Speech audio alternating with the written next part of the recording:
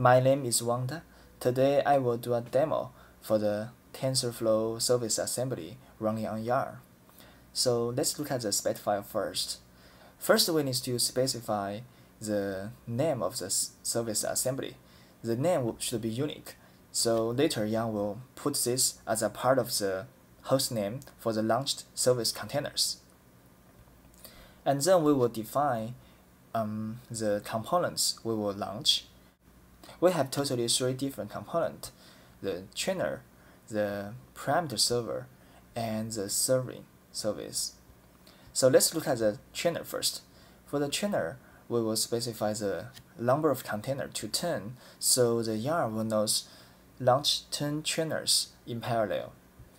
And we will specify the artifact here for the trainer, which is a Docker image. So YAR will automatically pull the Docker container and launch it by using Docker.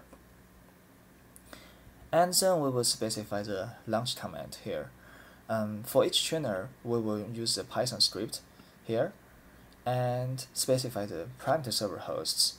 So we will have 5 parameter servers. So we'll specify the parameter server 1 to 5. And this is the assembly name as a part of the host name, and this is a username, and following the domain name. So according to this rule, we can pre-know the service container host name before submitting the application. This can make the application submission to be very simple. So after specify the parameter server, we will specify the worker host.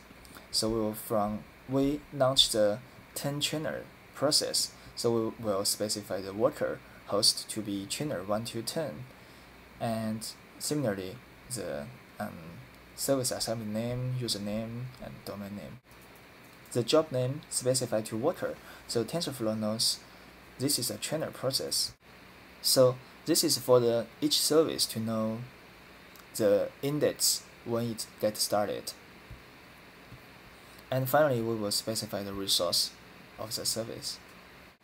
And then we will pass the component ID to the task index. For here, the component ID for this component will be 1 to 10. The next is the parameter server for the training. We will specify 5 containers for the parameter server. And the launch command is very similar to the trainer. The only difference is we will tell TensorFlow this is a parameter server. The last component, the serving service, we will skip it for now and look at the training service first. Let's try to submit the service assembly to YAR and look at the cluster. Click the send to send this to YAR. Yeah, so YAR tells us the service is accepted. Click the name to get the information of the service. We can use the get API to query the service status here. The component name tells us this is a nice trainer. We can go to the YAR web UI to get the trainer's output. This is the application, and we just submit it. Click the application, and we can go to the application attempt and go to the container number 10. Click the logs, and we can access the standard out here. Yeah, so we can see the training service is already started and running, and we can refresh the page to get the update. Also go back and look at other trainers. So for example, the container number 9 runs the trainer number 8. So let's go back to the web UI and go back to the container number 8.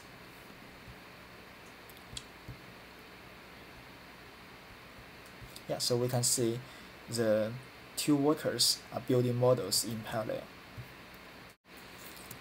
Yeah, so we just finished the training part, and let's go to the serving part. This is a serving component description. We specified 5 containers for the serving service, and we specified the unique component support to be false, which yarn will assign the same hostname and port for the containers, and internally it will do the load balancing. And we specify the Docker image name as before, and the launch command to serving the model on the port 9000. The serving service is built from the ImageNet dataset. So let's look at what the dataset looks like. This is the ImageNet. This dataset consists of 14 million of images and more than 21,000 of subclasses. So you can see how detailed classified of this dataset. Here is the animal, and under the animal it has a domestic animal and the dog. Under the dog we can see the working dog. Working dog, it has a guide dog, and the beef class is a seeing eye dog, and this is seeing eye dog. We can click the other classes, for example the bull mastiff. Our model is learned from this huge dataset using an algorithm called Inception V3.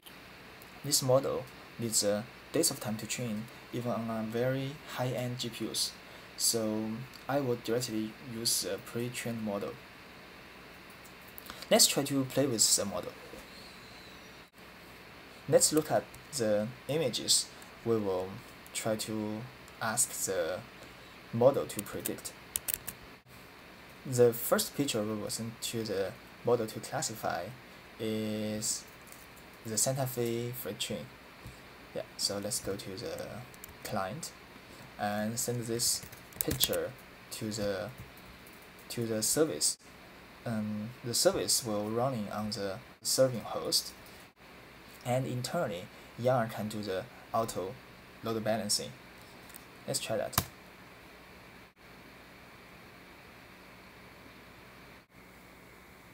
The model will return the top 5 class to the client. So let's look at them. The first class is a freight car, and the score is the highest.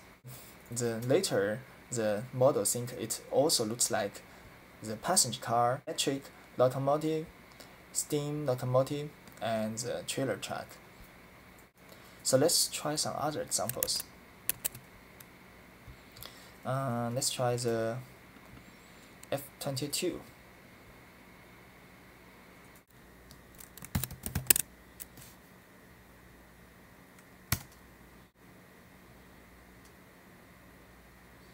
Yeah, so the highest score is a warplane, and the following 4 classes are all very related. For example, the wings, the missile, and the aircraft carrier, things like this. Let's try a hard challenge. This is a picture to predict. This is a famous picture from Facebook. People are confused about is this a cat or is this a dog? So we can ask the model to get the class. Let's send the picture to the model.